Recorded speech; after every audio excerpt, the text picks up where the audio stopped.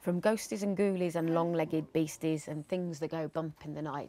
We're here down at London's Forbidden Planet as John Landis is in town promoting his new book, Monsters in the Movies. The thing that I noticed when I was going through the book, that I really felt that you loved writing this book. Would I be right in saying that? I enjoyed it, yeah, but it was funny because when I wrote the chapters and I did the conversations with Guillermo Del Toro and Christopher Lee and who else? Rick Baker. John Carpenter? John Carpenter, Sam Raimi, David Cronenberg, and I'm leaving someone out. Ray Harryhausen. Oh. And I did these, and you know, I did all the work, and then I realized I had to write captions for every photo, and there's 1,400 of them, and that took a while. Oh, that's good, because I was thinking, because the book is extremely visual, and you've spent your life making stories through pictures, I just wondered whether the illustrations were the kind of heart, really. Well, it is a picture book. I mean, it's filled with really good images from all of these different monsters. That was the point. And to me, was there a tribute to film and filmmakers in the book from your part?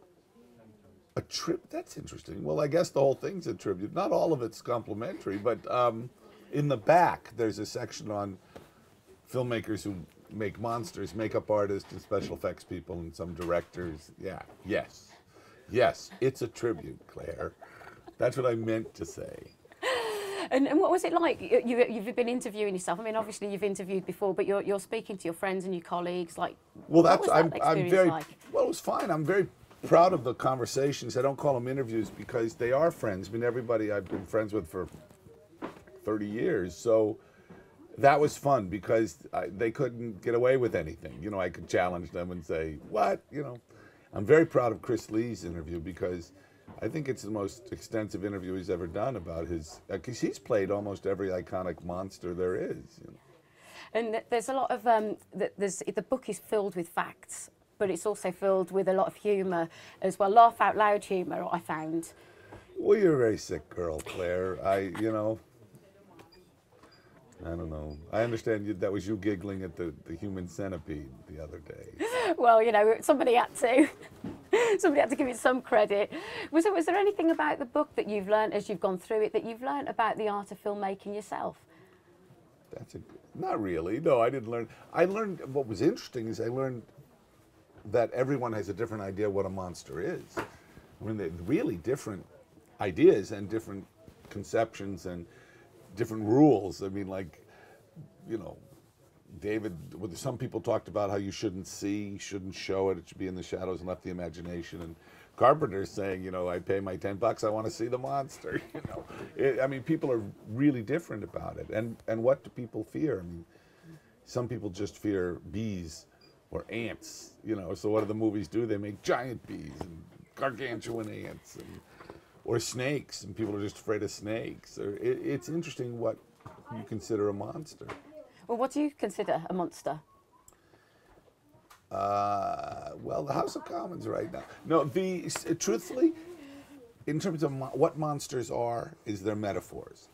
And they're metaphors for many things. Joe Dante suggests in the book that you have a parlor game, name the monster, name the metaphor.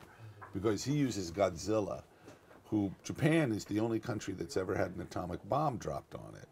And, you know, several years later, they make a movie about this gigantic prehistoric monster that's radioactive, that lays waste to the city and kills.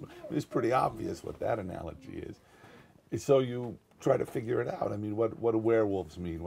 We had a huge vampire renaissance when the AIDS epidemic broke. And now it's zombies. I think zombies are the monster of the 21st century because they represent not only, you know, they represent chaos and the loss of order and collapse of society, which is all around us. And monsters are what we fear. It's our way of dealing with what we fear. And you've spoken in the book, and you've said yourself that you're an atheist. So do these horror and ghost stories and stories about the devil, do they scare you?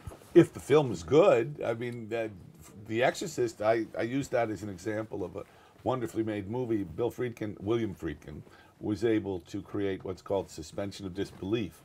So while I was in the cinema watching that film, I bought the whole thing. I was a good Catholic, and I was scared shitless, you know. But as soon as it was over, you know, I slept like a baby. But that's the power of a film. And every film creates its own rules. And, you know, it's interesting because when people say, I don't like horror films, or I don't like, you know what that means to me? It's the same as saying I don't like opera or I don't like theater. It just means they've never seen a good one. You know, I don't like ballet. Oh yeah, I could take you to some ballets, and you find you do. Because when something's great, it's great. Well, it's like anything, it's personal, isn't it? It's a personal preference. Well, subjective. Yeah. Everything's subjective. But, you know, I just saw again The Island of Lost Souls, which is a Paramount picture from 1933. Earl Kenton directed, starring Charles Laughton. And it's just as scary and creepy as it was in 1933. I mean, it's a terrific movie. It was just restored in the States by Criterion. Probably come out here next year, but it's a wonderful movie. The other one that you mentioned as well as being really scary, and I remember it personally being very scared, was The Uninvited. Well, it's a good picture, The Uninvited. Although, you know what's weird in that movie? Is Ray Milland and Ruth Hussey play brother and sister, speaking of which, and they buy a house together. And I'm thinking, what's that about? You know, and a very odd sort of thing.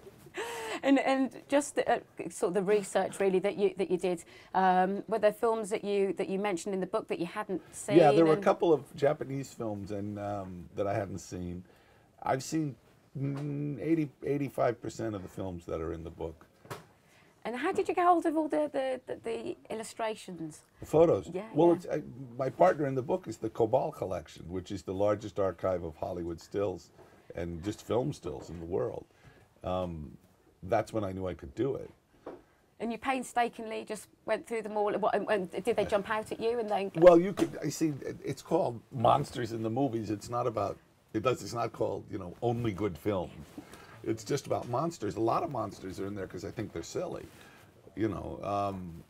And also, again, you know, it's broken down into so many categories, but the humans are the scary ones because the other ones don't exist, you know. But the chapter on human monsters, I was surprised how many iconic serial killer movies there are, you know.